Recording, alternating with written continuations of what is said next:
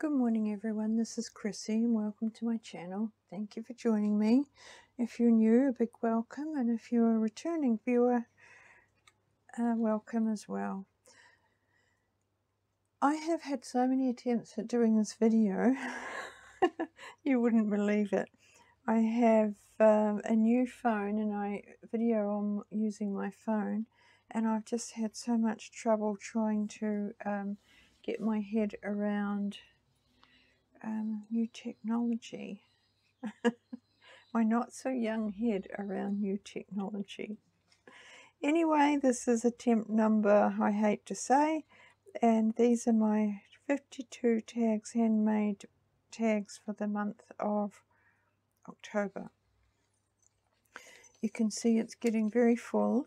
The ring is getting very full now, but I think I have calculated there'll be 7 more, so I should be able to get them on, I think. So here we are for October. First one was something yummy, and which means a lot of different things to a lot of different people, but to me it was antique lace and a piece of my favourite print fabric, and then I just embroidered some little bullion roses to complement that.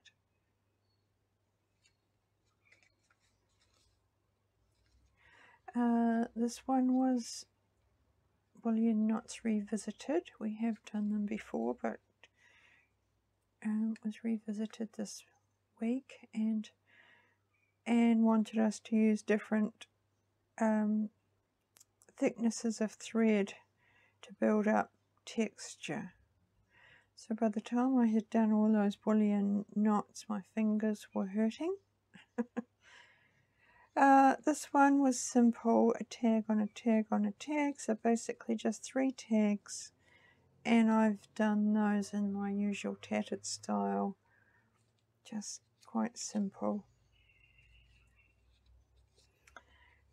This week was fringing, and this one has a very 1920s vibe, I feel, and I've just made some little tatty flowers there to complement the fringing on that beautiful piece of velvet fabric. And then this one was cross stitches. So we're on to November now. Actually today being Friday, we'll be doing our second week for November.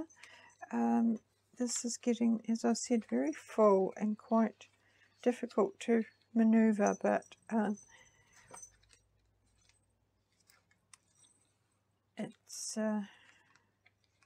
I'll be back next month to show you my tags for November. Thanks for watching. Bye.